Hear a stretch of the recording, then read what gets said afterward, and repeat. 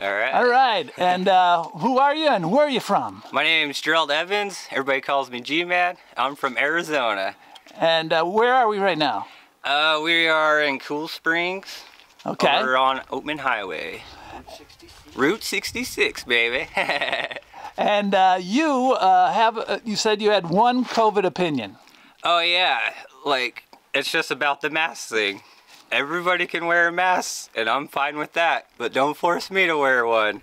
Like, I don't get that at all. Like, you know, if you got your mask on, you're protected, right? You know, so why do I have to wear one? Like, you know, that's basically the only thing, in my opinion. Now, so you don't wear masks and you don't want to. Have you also mentioned that you're not going to get vaccinated? I also, yeah, I never get vaccinated, flu or anything like that.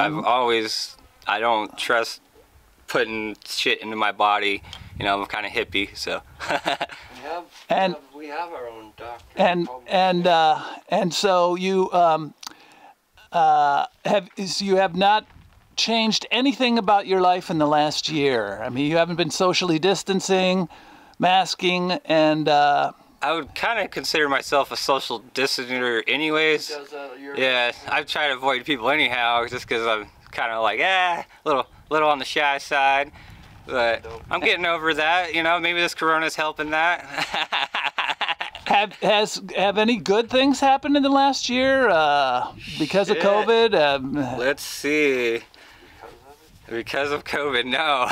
No, you know, everybody's losing jobs. People losing homes. I've managed to stay in work, you know, but that's is it affected? Me, you know? It has. What kind of work do you do?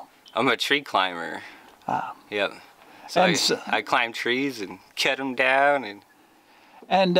So, do you? What do you think of the government response to all this? And has it been heavy-handed, or has it been about right, or do you have no opinion? Probably no opinion because I just stay out of it. I know I did go in a McDonald's over in the Prescott Valley area, and they were fucking super dicks about not wearing a mask.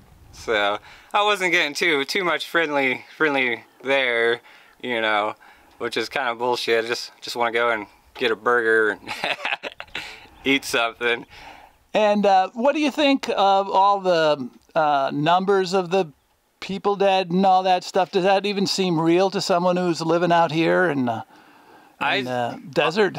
Well, I mean, like, I look at like statistics, and might be fucked up for me to say, but like, how many people die in car crashes every year?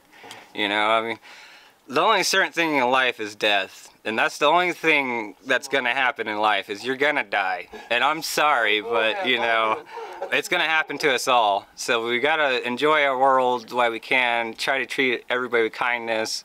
You know, I've seen so much rudeness from this corona thing, so much just like bad tension, you know, bad energy, I would say, just people going crazy for no reason at all because of a flu. Like, that's pretty weird. Like, you know, I don't know. And so lastly, any general thoughts about COVID? Do you think it was, did it come from China? Did it, I mean, do you have any ideas about I guess that's government? That's what the TV says, it came from China, but I mean, who knows? Any? I know, actually, this whole year, I haven't even been sick. So it must have killed off all the other flus or something. Because it's weird. I usually at least get sick once a year. You know, I kind of get the flu or something. And I went the whole year escaping it. So. And so you're not a believer that it has anything to do with a government conspiracy or a government plot or. I'm a sort strategy. of a conspiracy, but I haven't figured one out yet. When I do, I'll let you know. Well, thank you very much on this day. What is it, the 29th? I think it's the 29th, yeah. Of 2021, and thank you very much for your opinions. All right, happy 420, late 420. Yeah.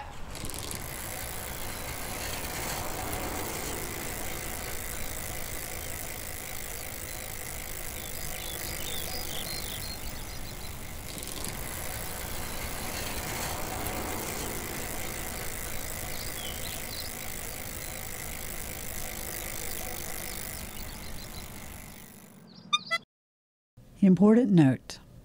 These interviews attempt to follow how Americans live their daily lives in a pandemic, their behavior, and personal belief systems. The views expressed are not those of journalist Michael Sean Comerford, nor any affiliated organizations, past or present. No interview should be considered an endorsement of the opinions expressed by the interviewee. These pandemic-focused interviews document a wide range of views held by individuals along Route 66 from February to May 2021.